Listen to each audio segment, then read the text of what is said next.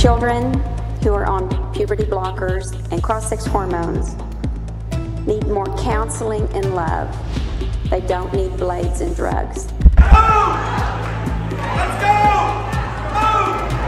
Move! The legacy of women's sports will be safeguarded for generations to come. Shut it down! Trans women are men. I think we need to acknowledge that biological fact if we're going to have any sort of intellectually honest debate about this. Trans women are women, trans men are men, and non-binary people are valid.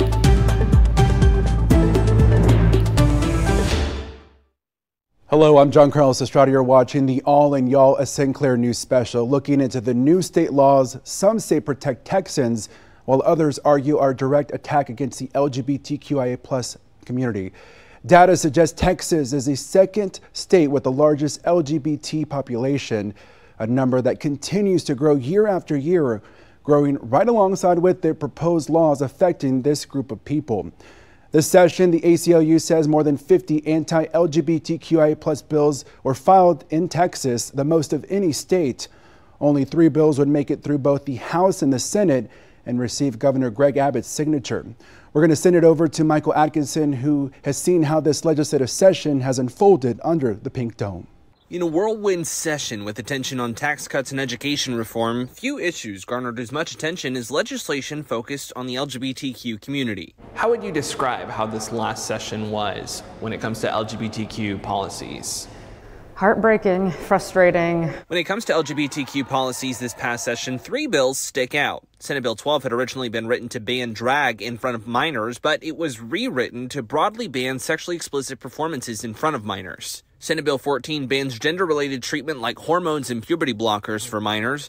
And Senate Bill 15 extends a ban from last session on trans women from participating in women's sports, now excluding them from college athletics. NCAA has been threatening for years to take competitions away from states. They've never followed through with those threats. Governor Greg Abbott saying such policies are protecting, not hindering, the rights of Texans. We will continue to advance policies that protect children, that protect women in sports, but protect all Texans and their freedoms. The so-called drag ban changed radically over the course of session as lawmakers broadened it to ban sexually explicit performances in front of minors entirely, so as to avoid a constitutional challenge for specifically targeting drag performers. Skeptics have questioned if it's now too broad and possibly banning kids from seeing, say, the Dallas Cowboys cheerleaders from performing. You talk about the enormous difference between having a young child sitting in front of a man in a G-string and on the other hand, sitting up in the bleachers of the Dallas Cowboys Stadium. It's a totally false comparison. But it was arguably the ban on gender treatment for trans minors that garnered the most pushback, including the dramatic climax of this session when as many as 300 LGBTQ activists were expelled from the Capitol for demonstrating in the House gallery. We were treated in ways that people had never really seen a group of people treated in the Capitol before. And to me, that points to the attitude that a lot of state leaders have in this state towards our community. That bill takes effect in September. Minors currently on treatment like puberty blockers or hormones will have to be weaned off over time. A study from UCLA estimates that to be nearly 30,000 Texas minors. The ACLU of Texas is working on a lawsuit to stop that bill. This fight is far from over, and there are thousands of people that are going to keep turning out and fighting until it's safe for everybody to be here. In Austin, Michael Atkinson, CBS Austin News. Well, thank you, Michael. Similar bills in other states have already had legal challenges on the federal level. Many of these new laws could be put on pause or even found unconstitutional. Joining me now is Will Mojado with the Texas Tribune. Thank you so much for being with us, Will. Good to see you again. You've been covering the 88th Texas legislature extensively. You want to talk about one of the bills that didn't quite make it to the finish line, Texas's very own Don't Say Gay bill. Where does that stand now?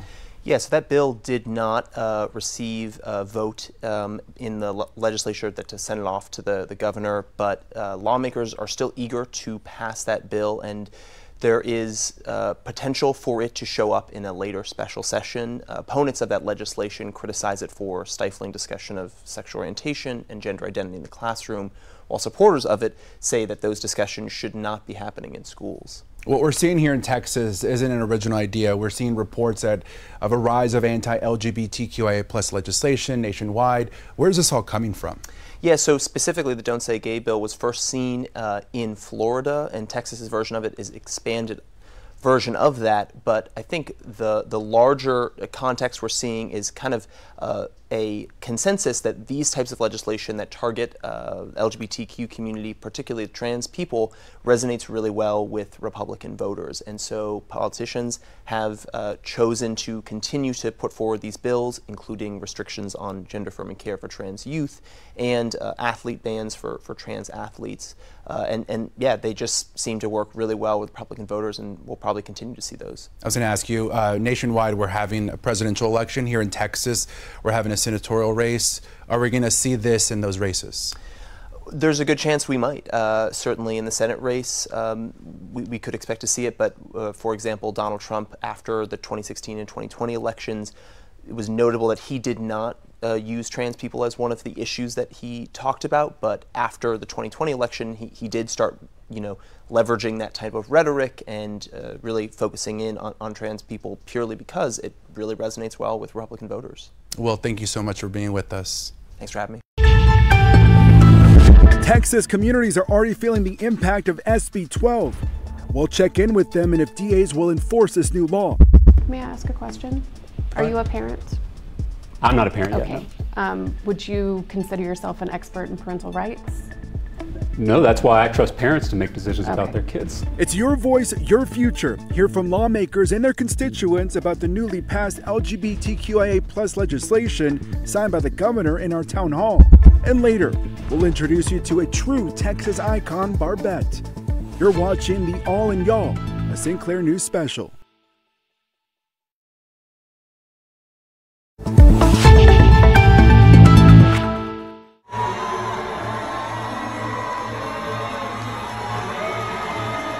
That's a look at the Equality Alliance's Unite the Fight Gala. It's one of the largest LGBTQI plus fundraisers in the country, hosted here in Austin.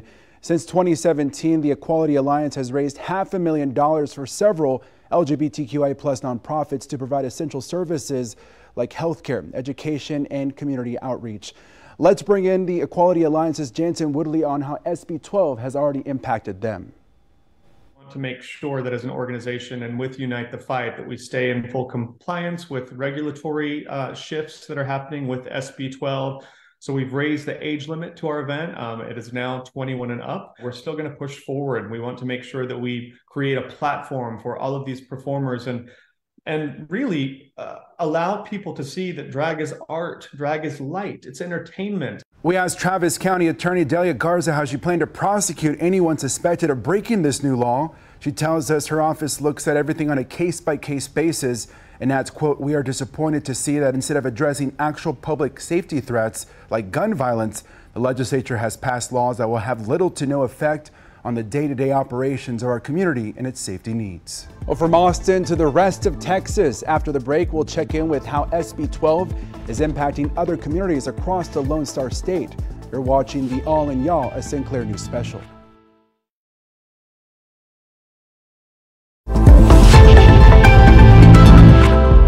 Welcome back. We're going to check in with our reporters positioned across Texas, and they look into how SB 12 is impacting their community and spoke with their local DA's office to see how they'd be enforcing this new law. Let's go first to El Paso.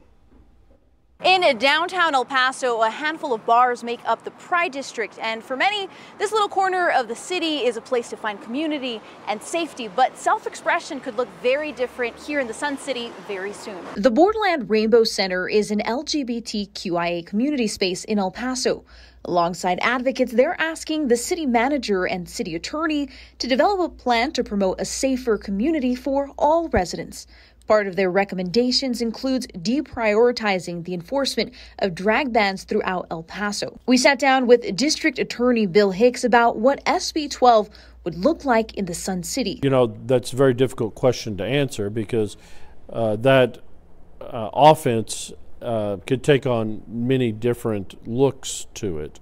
It could be, anything from some sort of sexual performance in front of minors to any kind of simulated act. But Hicks says that right now his office is stretched too thin to prioritize SB 12. The district attorney says things will be sent to regular courts and be treated as regular offenses. Reporting from El Paso, I'm Vania Castillo.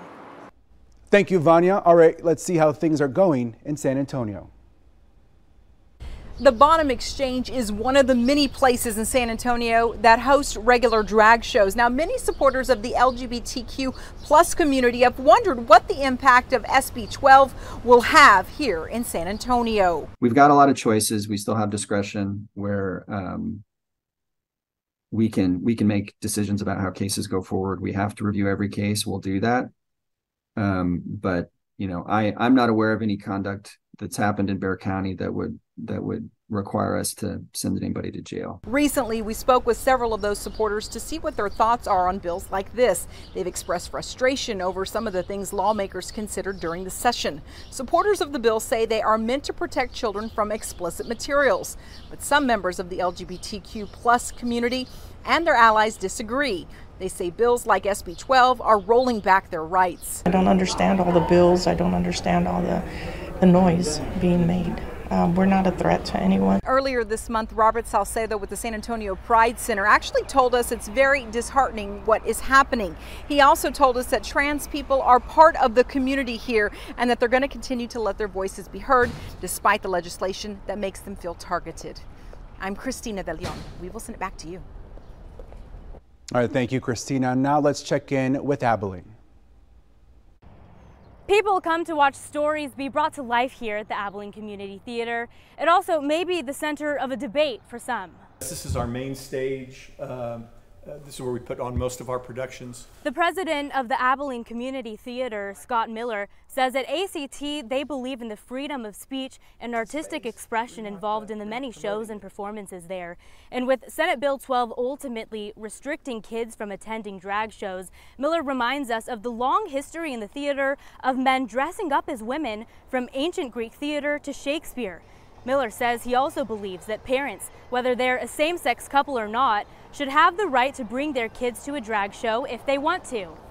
But I've seen one here at the theater, and there was nothing provocative about the show at all. It was sort of a celebration of diversity.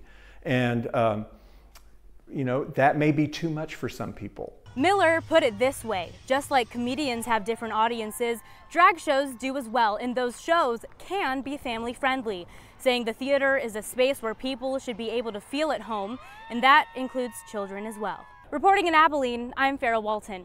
Thank you, Farrah. Still ahead on the All in Y'all, we had a conversation between lawmakers and their constituents. Here are the arguments being made over the new laws affecting the LGBTQIA+ community.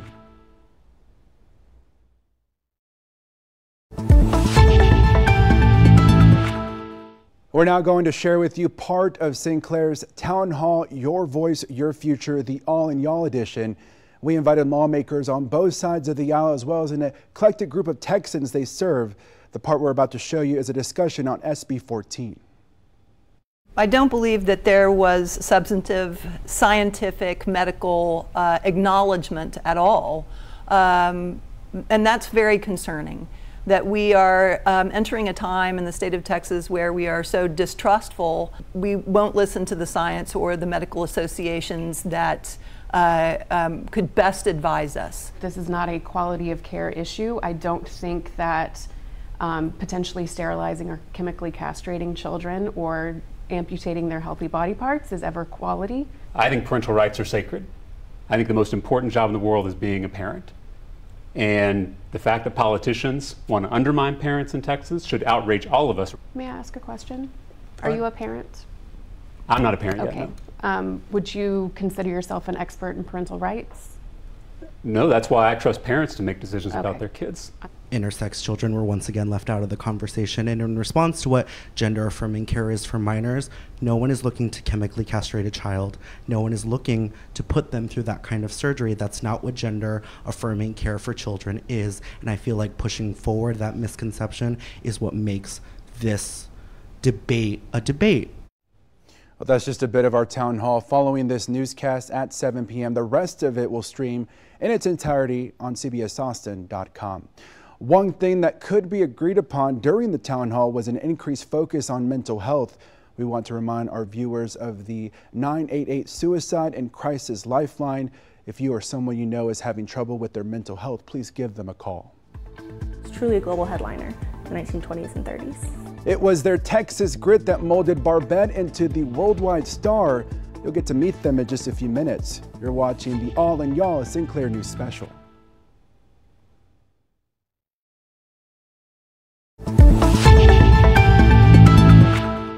From Texas to the world, Vanderclyde Broadway, better known as Barbette, was the drag performer and aerialist. The Texan wowed crowds all over the world, including at the world-famous Moulin Rouge. Barbette's story shows us that drag has been a part of Texas for more than a century. It was the beauty and athleticism that made Vanderclyde Broadway famous. It was truly a global headliner. He was a drag aerialist and circus performer in the 1920s and 30s. Vander was better known by his stage name, Barbette. Performed as far away as the Moulin Rouge, the Folies Bergère, did Australian tours, South American tours. But before the spotlight, Vander was raised in Round Rock. It was there he became fascinated with the circus. He fell in love instantly. He knew he was destined to be a performer. He joined the circus at 14 with an act called the Alpharetta Sisters, who were looking for another sister for their act. The sisters asked if he'd be okay dressing up in drag, and he agreed. It was his ticket to see the world. Drag is a very old art form, so it was common in the 1900s. It was a standard part of vaudeville. Paris was where Barbette really came to life. He was known for dressing up in a woman's ball gown and would trapeze across the stage. Barbette was very well known in Paris. There is actually a major theater critic who opened an article with, "Have you seen Barbette? All of Paris has seen Barbette." Midway through his act, he'd reveal his masculine physique to the sounds of gasping in the audience. In a 1969 New Yorker article, Barbette described his act as a thing of beauty, strange beauty. What determination and grit can take you, especially if you don't fit where you're from, that you can really transform yourself and find where you belong and be extremely successful at that. Well, that's going to do it for us. I'm John Carlos Estrada. You've been watching the All in Y'all Sinclair News Special.